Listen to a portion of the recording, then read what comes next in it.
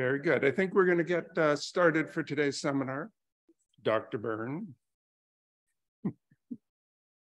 So it's my great pleasure to introduce Dr. Byrne, who's our guest speaker for today's CTSI seminar, and he's a luminary in the field of gene transfer therapy. So we've known Barry now for 15 years, and it's been a great pleasure. You can't hear me. Oh my God. Uh-oh. This is going to be a problem, Steve. Am I talking there? No, I think let me just use a louder voice, Steve, and maybe the mic will pick it up. Dr. Byrne has dedicated his career to pursuing novel gene therapies, particularly for diseases that lead to muscle weakness, respiratory insufficiency, and heart disease, particularly Duchenne muscular dystrophy, Friedreich's ataxia, and Pompe disease. Steve, you have to give me the thumbs up if it's no. Oh my gosh. Okay. Better? Okay. Thank you, Steve. So Dr. Byrne has dedicated his life to pursuing novel gene therapies and sort of doing gene replacement therapies, particularly for diseases that affect muscle weakness, respiratory insufficiency, and heart failure, most notably Duchenne muscular dystrophy, Friedreich's ataxia, and Pompe disease. And his work on gene transfer is now moving into humans and promises to really fundamentally reshape how we give humans treatment, particularly for rare diseases. It's really spectacularly exciting to see that move forward here and throughout the medical enterprise.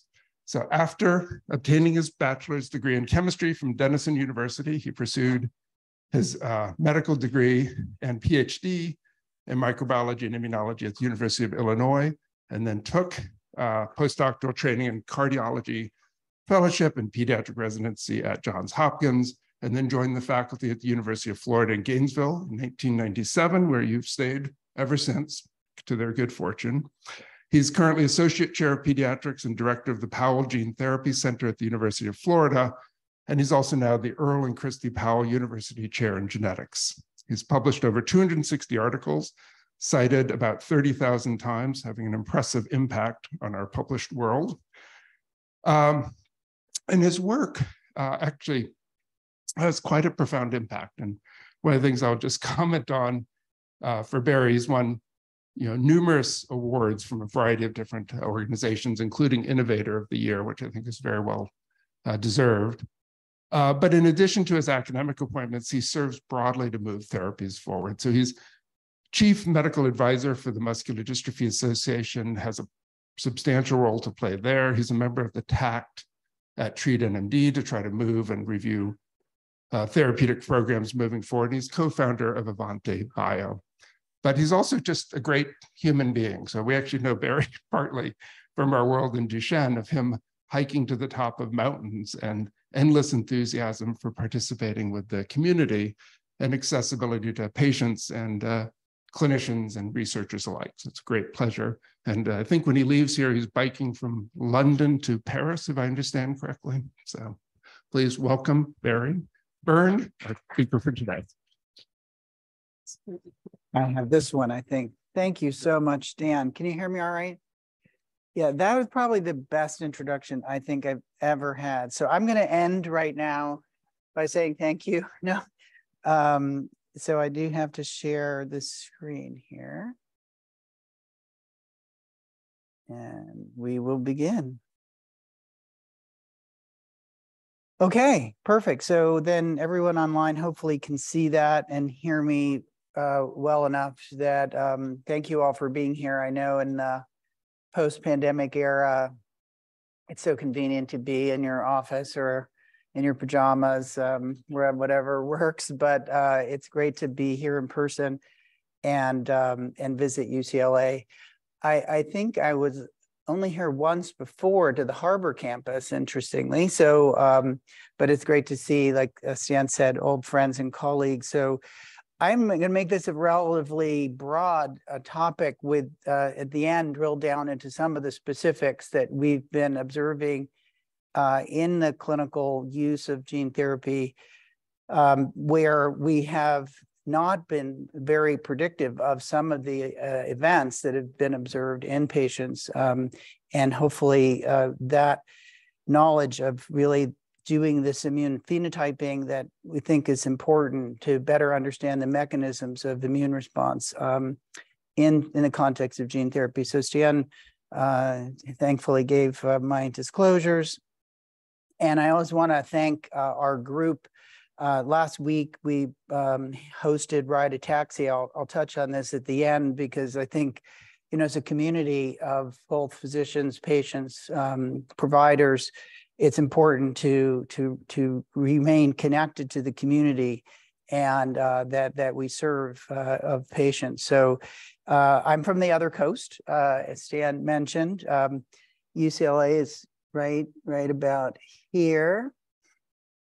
We do have lovely sunsets in Florida, but our Health Science Center was the birthplace of AAV vectors now more than 30 years ago when Nick Maziska came there from Stony Brook.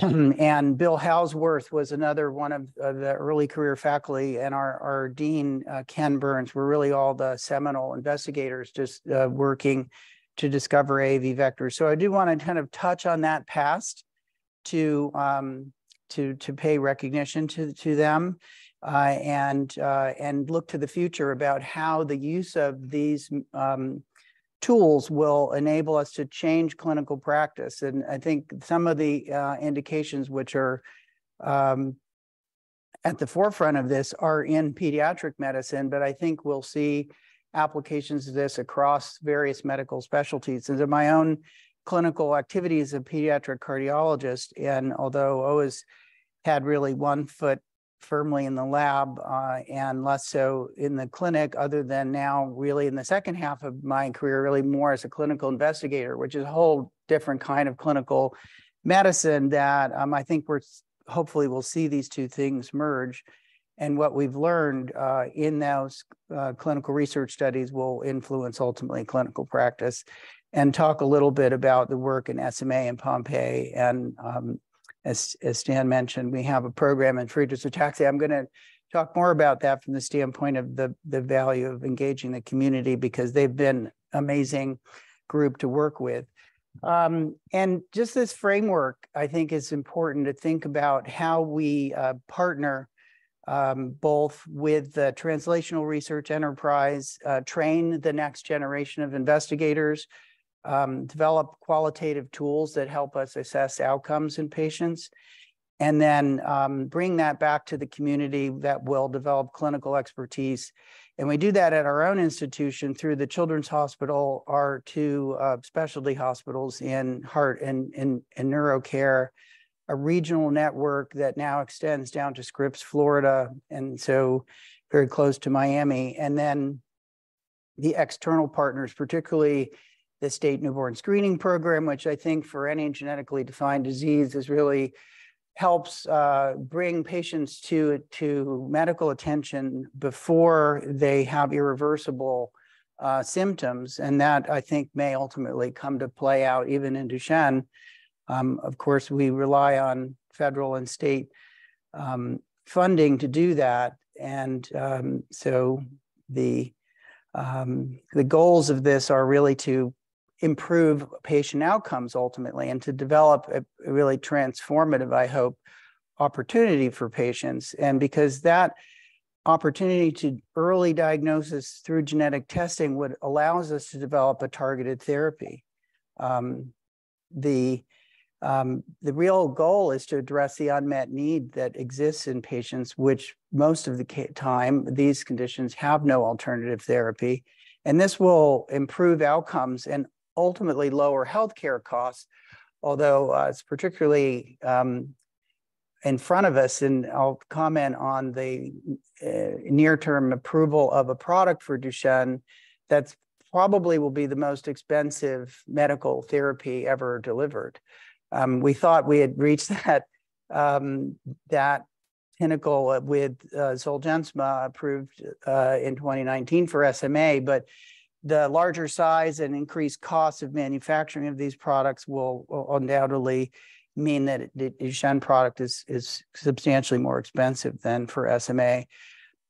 Iris Gonzalez, who's a geneticist at Nemours, drew this great illustration of what mutation types might mean if they were in terms of how you might knit a sweater. And I love this because it really touches on some of the key topics of parts of which I'm going to describe in the few disease indications we're working closely on. You know, sometimes these harmless changes like this use of the red yarn really didn't affect the function of this sweater. That might be typical of a conservative missense mutation, but sometimes those amino acid changes are in critical parts, like an enzymatic active site, and we see this in our Pompe patients that have mutations that might be missense mutations at the critical area that is responsible for its enzymatic activity, and those proteins are effectively useless.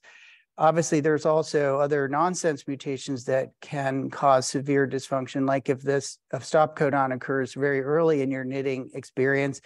Maybe it won't be as dramatic if you lose one sleeve or actually have a splice site mutation that includes intronic material. But this can also be very devastating, like the mutations that cause progeria, which is one of the more severe manifestations of any genetic disease is due to a simple single base pair change. This whole class of insertions and deletions are obviously relevant in Duchenne.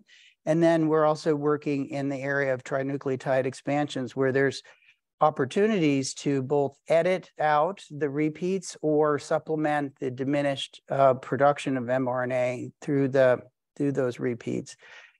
So I'll try to provide an example of each of those. And simplistically, it would look like this if gene therapy were an oral drug, but it's a little more complicated. And luckily, the package that we use to deliver AAV is this parvovirus that was conceived of by Nick as a way to deliver genetic material into cells. And Mavis Abanji-McKenna, one of our faculty at Florida, who came there from Oxford as a structural biologist, developed this structure through X-ray crystallography and cryo-EM.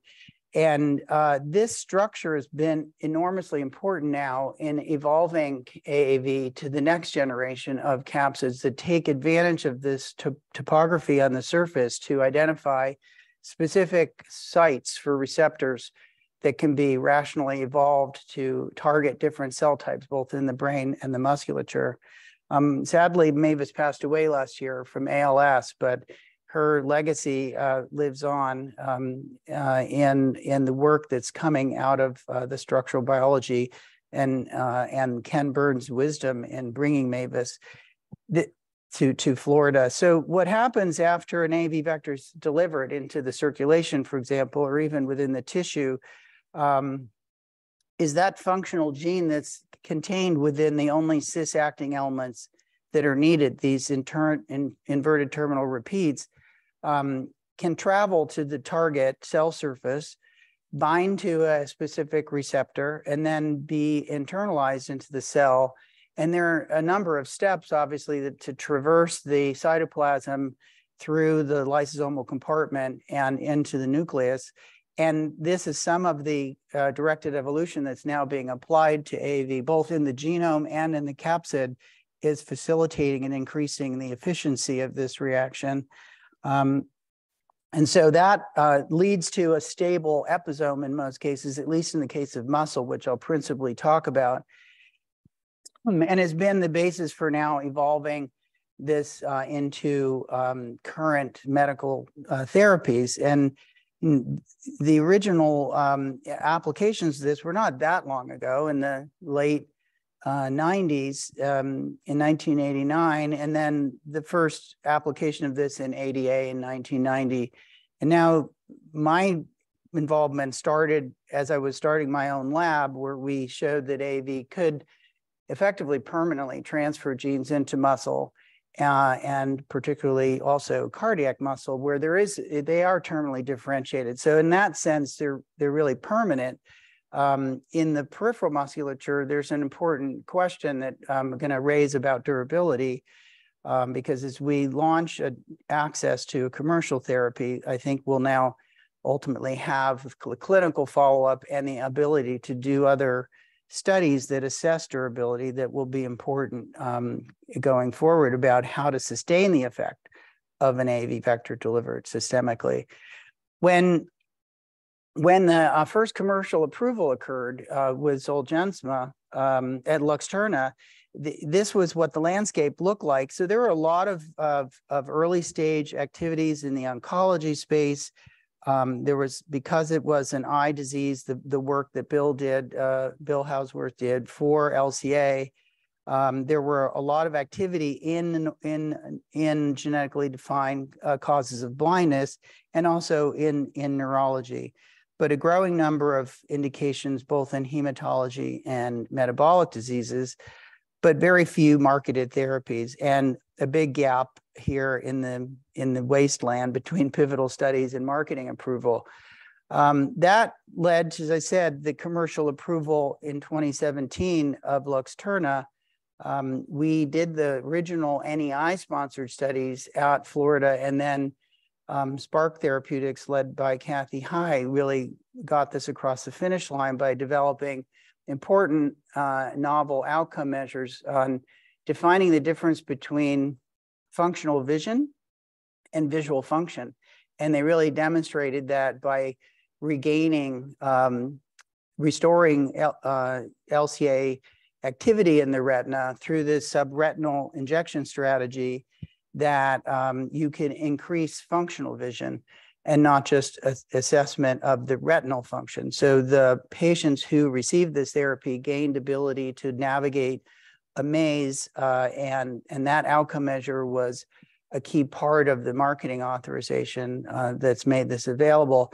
And that stimulated a lot of investment. So it's worth noting that, you know, the durable access to medicines requires investment from the pharma industry, because that's just the ecosystem that we live in, that in order to make the drugs and provide them to patients, there has to be an investment in all the parts of that system to distribute them, and make sure that they remain available. And the first drug approval in Europe actually wasn't managed in that way. In fact, there were no prescriptions for Glybera, the treatment for lipoprotein lipase deficiency, and it was withdrawn from the market, so no longer available to patients with that condition. So this investment through the 2020 helped bring more indications into the field, and now you see the current landscape with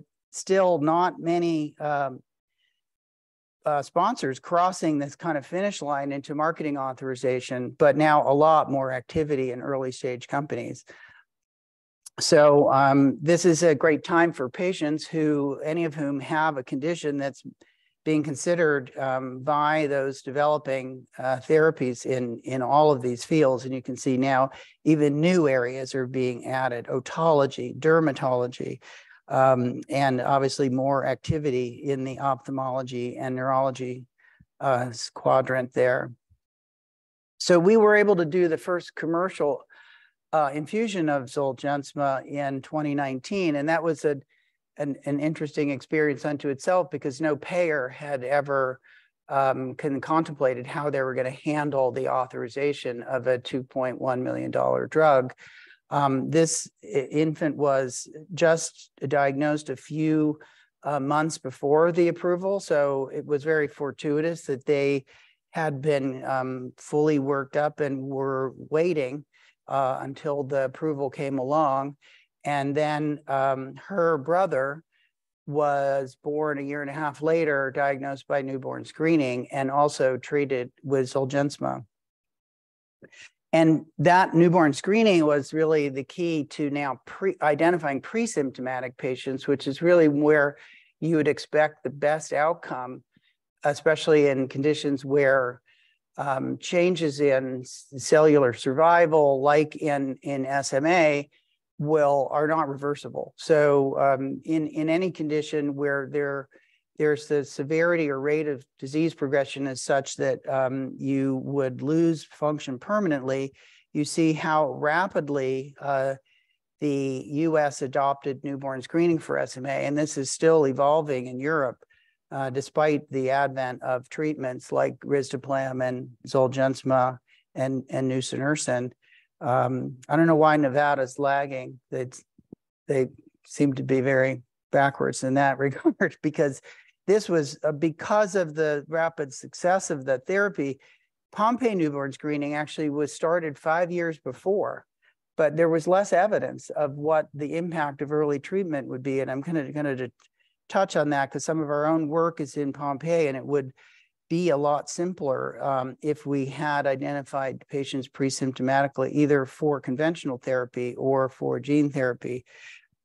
This just gives you an idea of how long it actually takes, because even though there's a federal recommendation to achieve newborn screening, that has to be determined at the state level how to implement and pay for the system.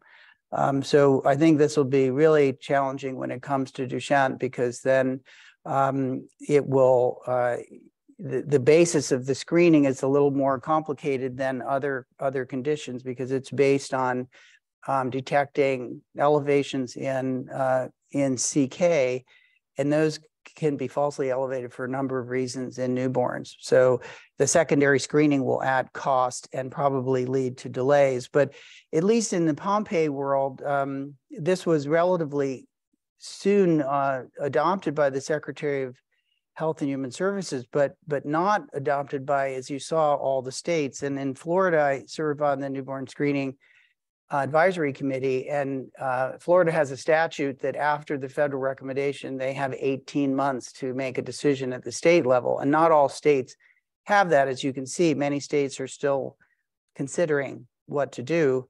And so even in Florida, we were able to get this across the finish line, and now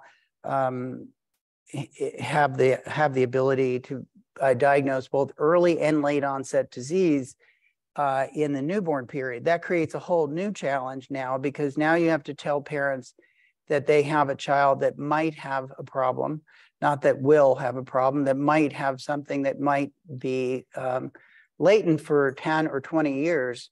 That creates a whole new set of challenges in terms of understanding the disease severity and timing of onset, and what treatment is appropriate. So I'll go through some of what was typical at the beginning of this experience in Pompe and what we're hoping to do going forward. And part of this lesson is really to raise that point about sustained effect and of an early onset myopathy. So here's what was told to families in the past. Just her lungs, okay? Her heart, her liver, these organs have been compromised and would have become fatally enlarged. Now, I wish that we had a drug to treat Pompe, but we simply don't. I'm so very sorry. Some of you may recognize PJ Byrne is now actually a really successful actor, but he was a walk-on to this part in this 2008 movie about a family with 2 children with Pompe. And that was really all that could be said in the early times before Lumizyme and Myozyme were authorized. There was no option. And now the 2 children who were the subject of the movie are young adults. And Megan, the oldest, is actually a social worker. So it's amazing that they now have the opportunity to receive some form of treatment. They have many limitations, but that's the hope, is that now there is at least established means to early detection, better understanding of the pathophysiology. And this, like other glycogenoses, is really due to the inability to break down glycogen. So both the early and the late onset disease, which are really differentiated based on the severity of mutation type, have this same defect. So glycogen then accumulates in lysosomes where this protein works at low pH. And because of that, we think part of the key pathology, as I'll describe, is not just the muscle disease that was the reason for the peripheral treatment with enzyme replacement, but it also a key feature of the neurological manifestations. We know that the severe mutations have the earliest presentation. There are some ethnic differences and founder mutations that are more commonly known to have null mutations, where there's very early onset cardiomyopathy and peripheral myopathy, but that as you increase the level of expression, there is a reduction in the severity of disease, but later manifestations now we've observed both in respiratory function and ultimately a peripheral neuropathy due to lower motor neuron dysfunction. So this is when I first started in this was the typical presentation of an infant with Pompe. So this is a echocardiogram that shows the 4-chamber and 2-chamber short axis views of the heart in a symptomatic infant. Now with newborn screening, we actually don't see this at all. And in fact, you can see why they have respiratory difficulty. The heart in a symptomatic infant now is so large that it completely would compress the left lung. These findings led to the need for a protein replacement therapy. And so we participated in this study, ultimately started in 2006 and completed in 2009. And you see that the principal finding of cardiomyopathy in the infant with Pompe could be ameliorated by enzyme replacement therapy. But although it reduced the mass to a survivable level, it did not normalize the LV mass. So, and then enzyme replacement therapy also doesn't cross the blood-brain barrier. So it had an effect on neurodevelopment as well. And this is the landscape now. So you can see the problem is obviously not solved if there are really this many early stage programs, and now several gene therapy studies, one that we're conducting at UF, an interesting molecule also in phase 1 that is a substrate inhibitor, an ability to block glycogen synthase with a product that Maze Therapeutics developed, and now 3 gene therapy studies that are in phase 2, all expressing the protein in the periphery with the hope of targeting the muscle disease, but not, again, focused on the CNS. And then now more than, this is the original product, L-glucosidase alpha's myozyme and Lumazyme in the US, and a second generation product, which is quite similar to this product developed by Amicus.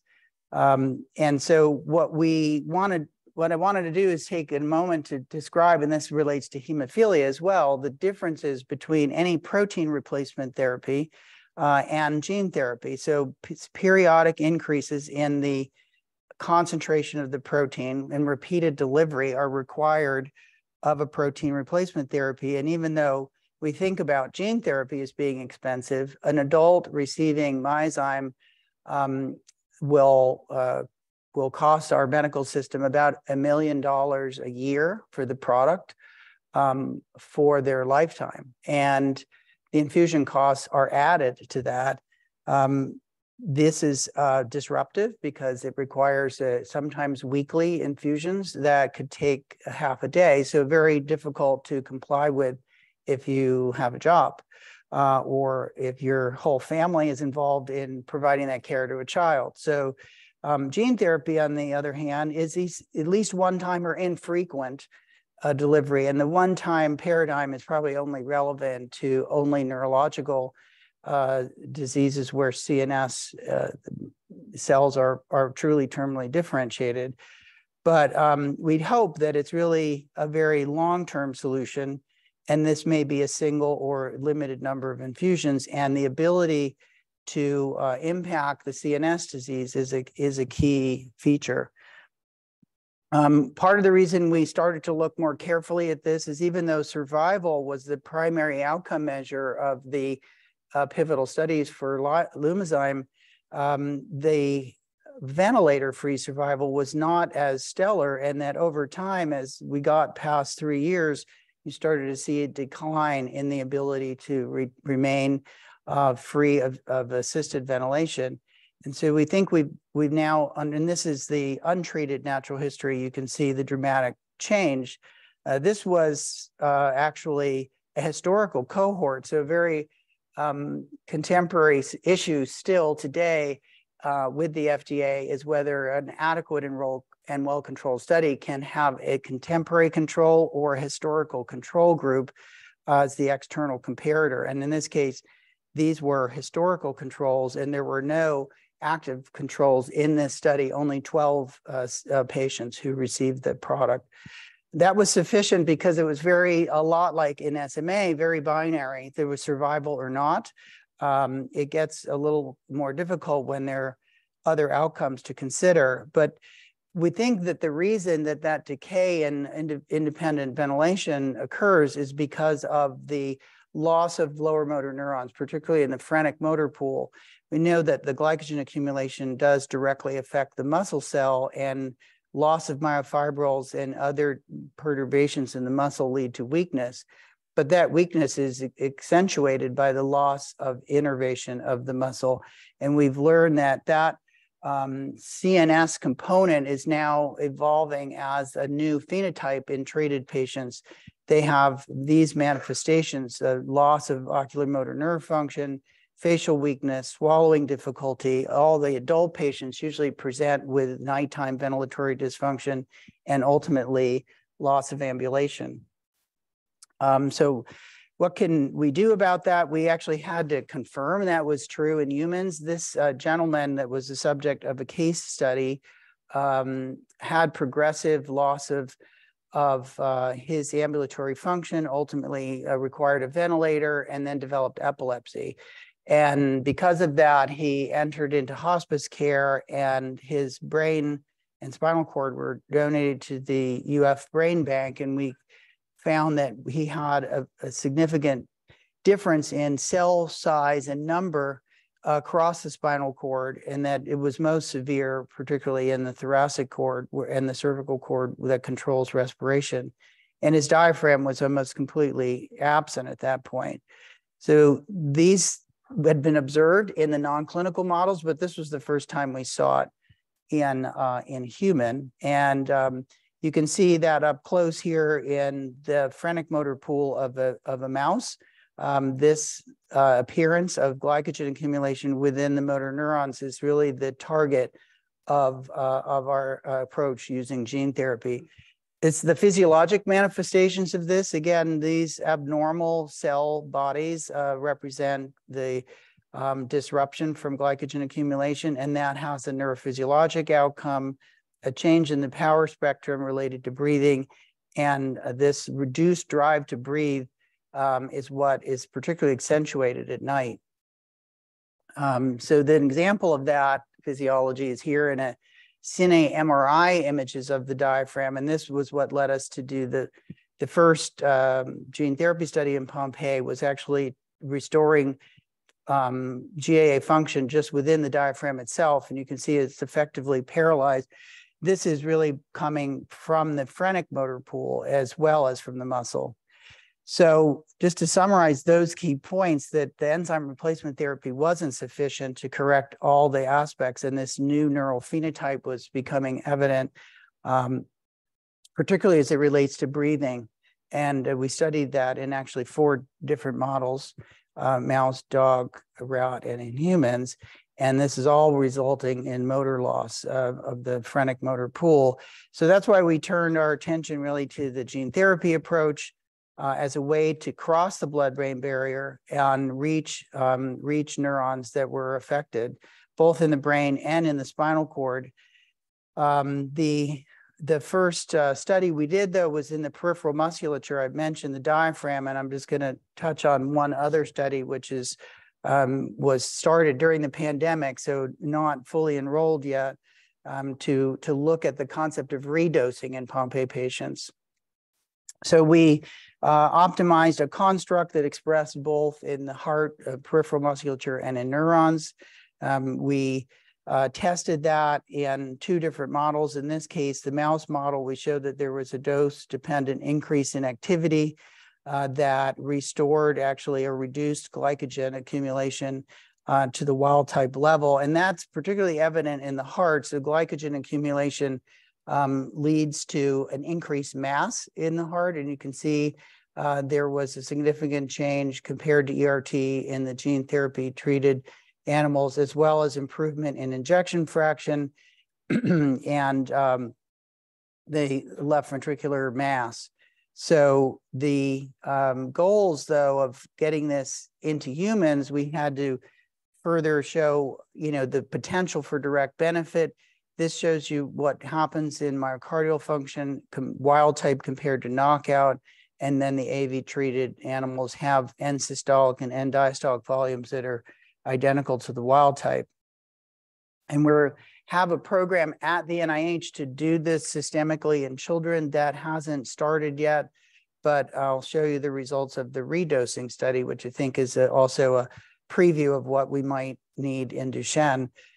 Similar to the enzyme replacement therapy, you can see that in a different model now, when we made a rat model of this, there's early mortality that's rescued by the treatment, and particularly because of the effect on diaphragm and heart function. We also learned that part of the pathology is actually in the neuromuscular junction. So this is something that could be studied in peripheral muscle biopsies, and probably as it contributes to the weakness.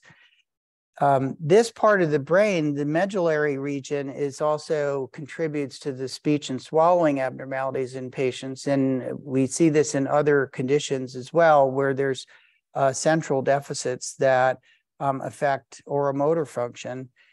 This is now commonly observed in ALS patients, as well as in the FA population we study, where there are more sensory deficits that lead to dysarthria. But this is really important to patients because they are very isolated if they can't communicate. And so we take that for granted. The speech motor patterns are some of the fastest motor activities in the body. You just think it, and somehow it just comes out your mouth. And so we're trying to understand this better with new techniques in understanding speech and swallowing. But I mentioned the fact that it's an early onset myopathy. We have to think about both the null mutations that would lead to anti-transgene effects and the durability of expression. So this is the basis for doing a study of redosing in Pompe patients. Obviously, there are both immunological considerations, like the transgene is not present in a null mutation, or the vector itself can cause activation of the TLR system to respond to the vector genome and eliminate those transduced cells. But there are also non-immunologic mechanisms like cell turnover or cell stress. And that's what we worry about in the Pompe example. About growth will be a contributor to loss of those episomal vectors.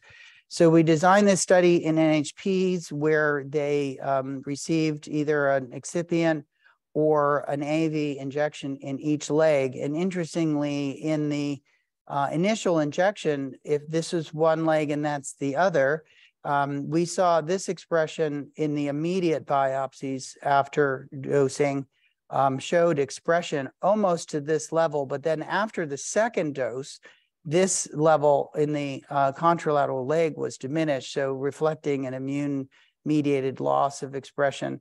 But when we use an immune management strategy that I'll describe that may also be relevant to Duchenne, we actually got higher levels of expression and the ability to re-administer the vector into the second leg by avoiding the anti-capsid and anti-transgene responses. So we started this small study in adults who received an IM injection of AAV9. And in the 2 cases so far, there has been no IgM or IgG response in this first patient. But in the second one, who we think this represents the fact that they might have been seronegative to the vector, but not naive, they did have a response. So we want to enroll more patients in this study because we've shown, at least in the first patient, that they have a positive response to the transgene, and that this is difficult without doing a systemic administration to biopsy the exact site where it was delivered. So we do need to enroll more in this study. The other example I want to give is in Duchenne, and then I'm going to spend the last 10 minutes or so talking about what we've learned in Duchenne about immune responses. So obviously a great wealth of information about Duchenne causes and treatments at the center here at UCLA.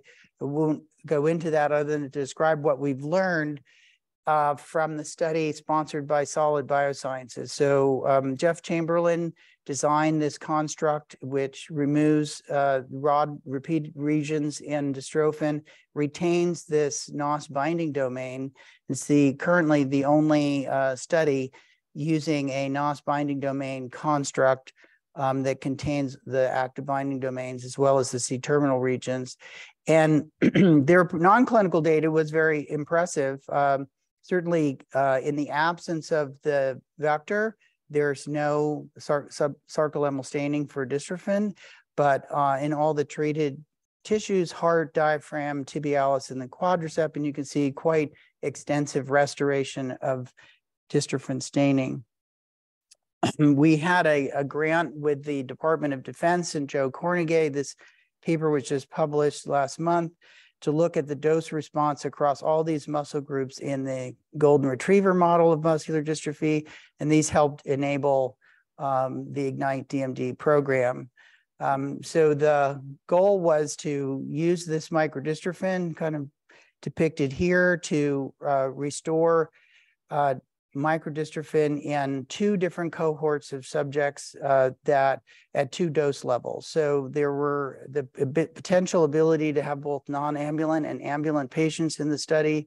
In the first cohort, there was 1 teenager and who was non-ambulant. So the actually oldest subject to receive a microdystrophin gene therapy now 5 years ago.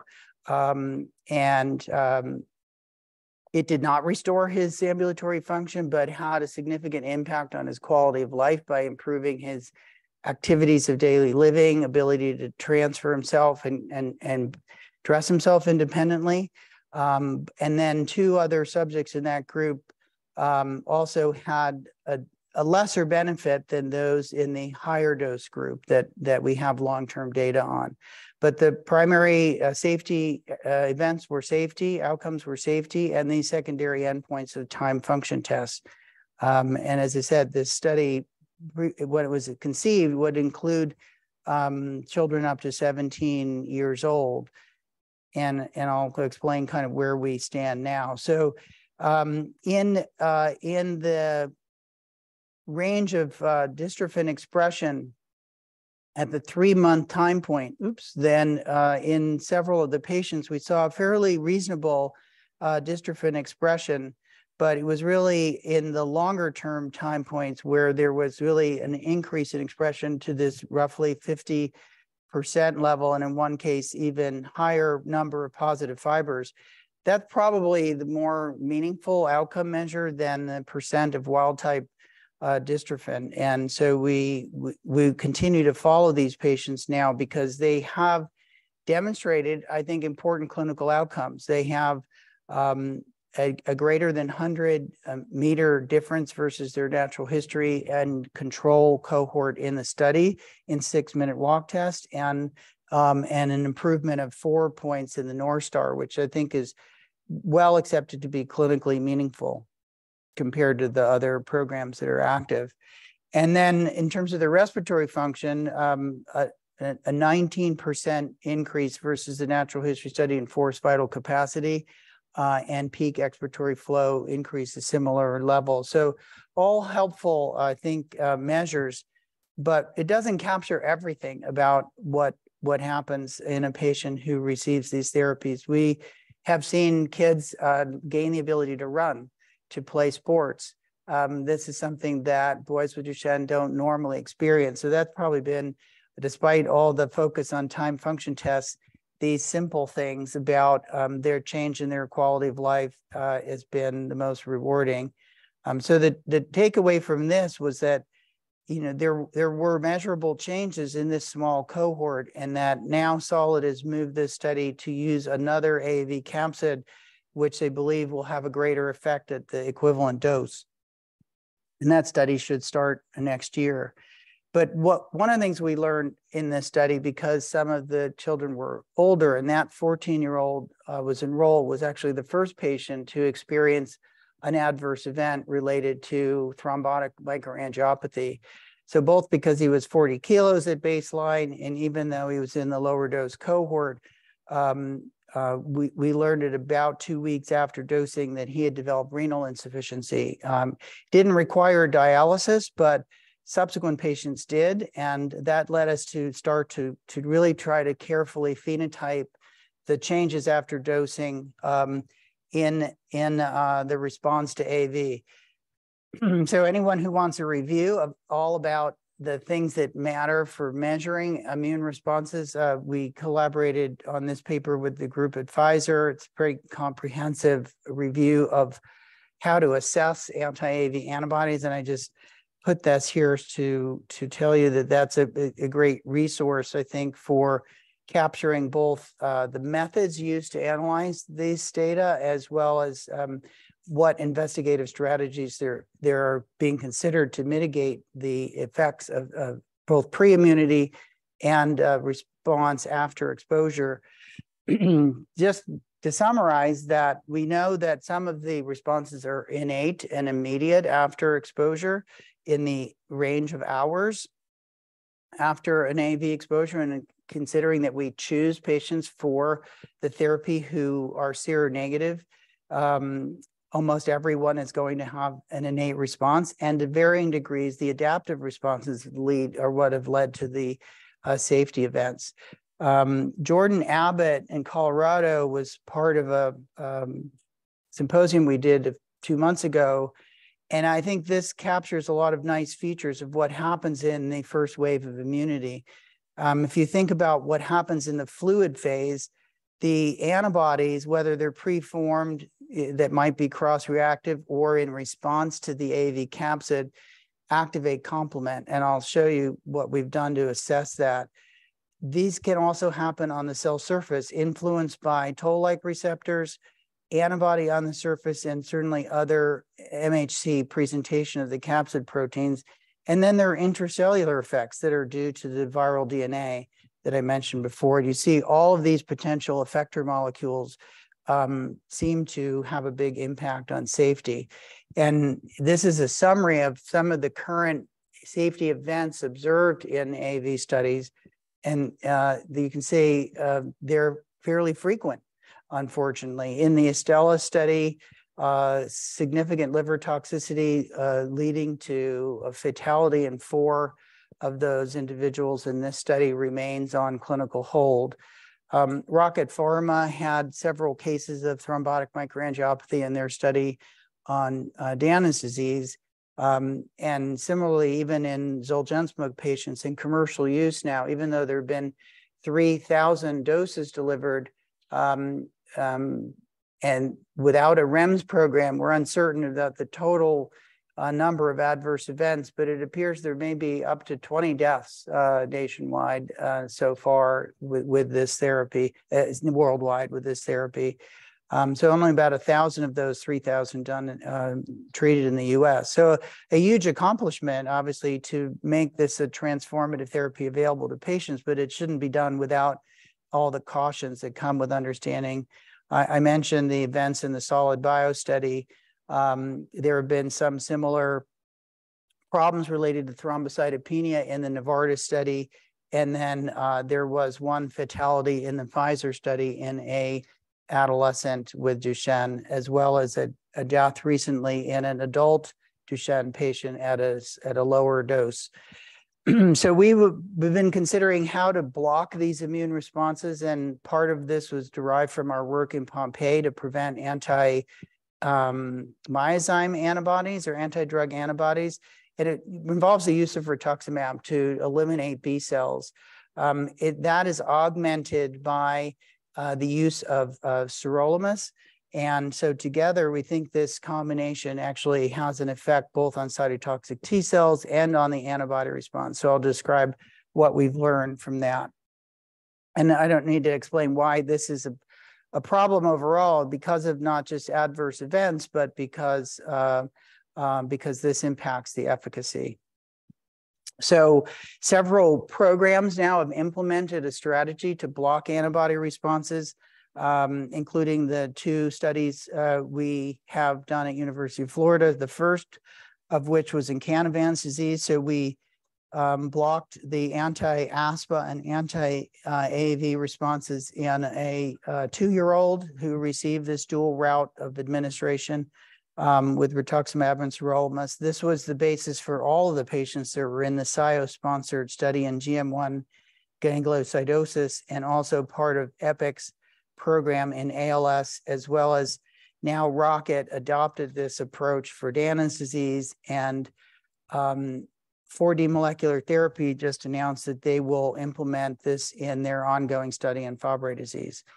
So what we learned by tracking now 40 patients daily over the first 2 weeks after AAV therapy is that there's this sharp rise in D-dimer, which is representative of the endothelial disruption or, associated with thrombotic microangiopathy. But patients who had no antibody response in the red shown here that were immunosuppressed did not have that finding, and they did not have the downstream effects of complement of the terminal membrane attack complex. But you can see this distinct increase at day 5 in all the patients who had no immune suppression other than glucocorticoids.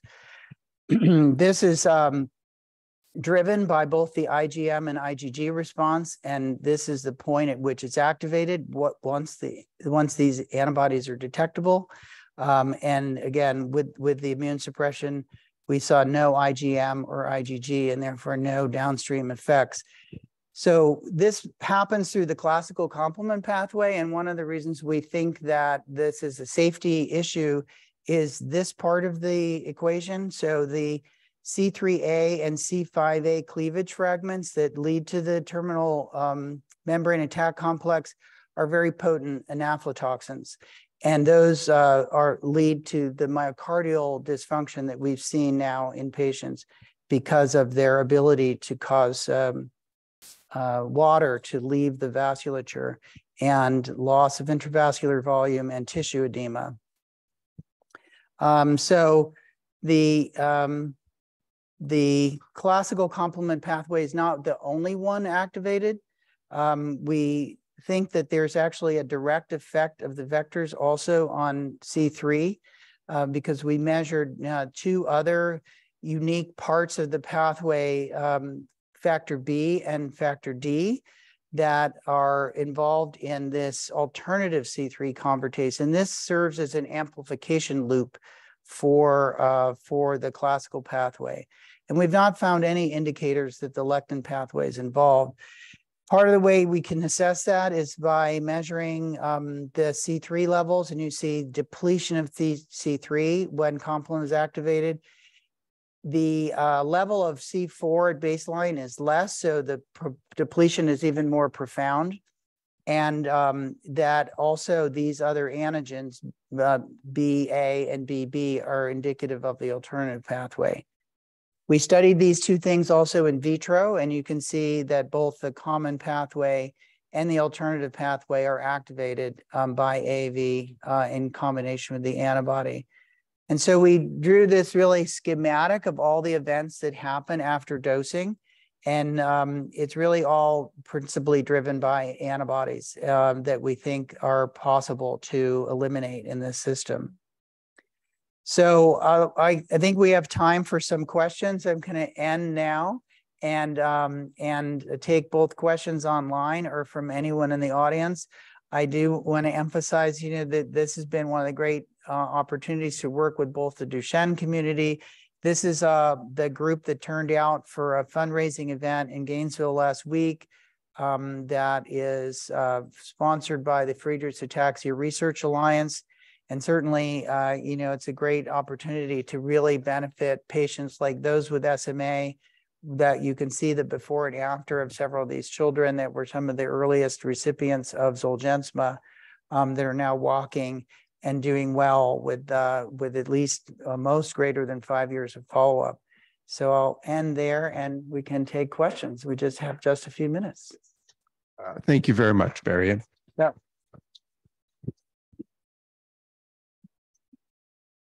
Perfect. And we actually have to vacate the room close to 1. So we actually gonna have just time for maybe 1 or 2 quick questions, and I'll give it to people in the audience here if you have some. Yeah, some of the questions online are lengthy, so we wouldn't have time. So anyone here have a question? Very good. What's your, I'm sorry, what's your estimate for how long these gene therapies will exist as episomes in humans? So in the peripheral muscle, I think there's an interesting problem created by the heterogeneity. We know that kind of at best or on average, 50% of fibers are not transduced. So one would have hoped that they're protected by those that are corrected, but I'm starting to worry that, in fact, that the corrected fibers may exaggerate the level of damage in the uncorrected ones that are adjacent to them. It's a very simplistic kind of view of it, but we have seen now in children that are more than 4 years post-treatment a decline.